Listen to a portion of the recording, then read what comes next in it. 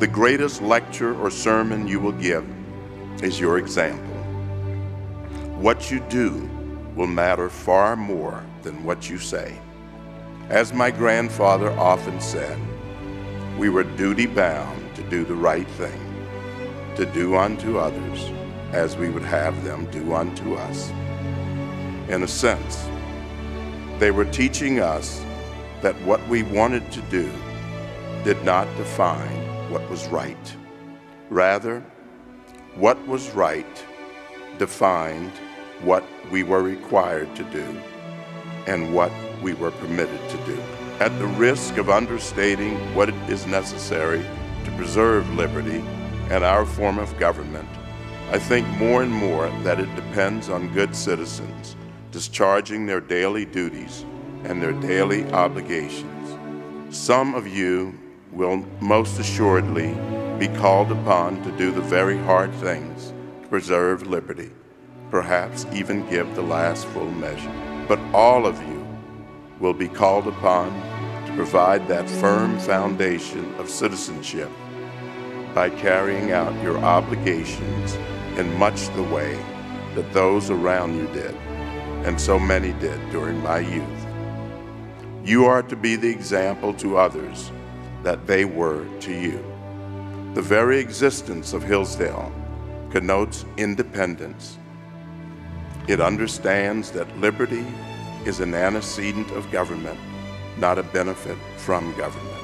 Do not hide your faith and your beliefs under a bushel basket, especially in this world that seems to have gone mad with political correctness. I admit to being unapologetically Catholic, unapologetically patriotic, and unapologetically a constitutionalist.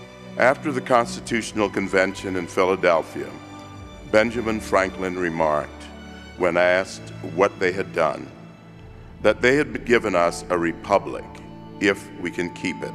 Are we content to let others do the work, to let a few give the last full measure for liberty while we consume the benefits? If so, perhaps one day we will run out of other people's sacrifice and courage. And perhaps we will run out of courageous people willing to make the sacrifice. But this is Hillsdale College, and you are special, that shining city on a hill. Hillsdale is a trustee of the heritage that finds its clearest expression in the American experiment of self-government under law. You are men and women of Hillsdale College, a school that has stood fast on its principles and its traditions at great sacrifice and great cost. You are men and women of Hillsdale, steeped in the best traditions and principles of our great nation. If you don't lead by example, who will?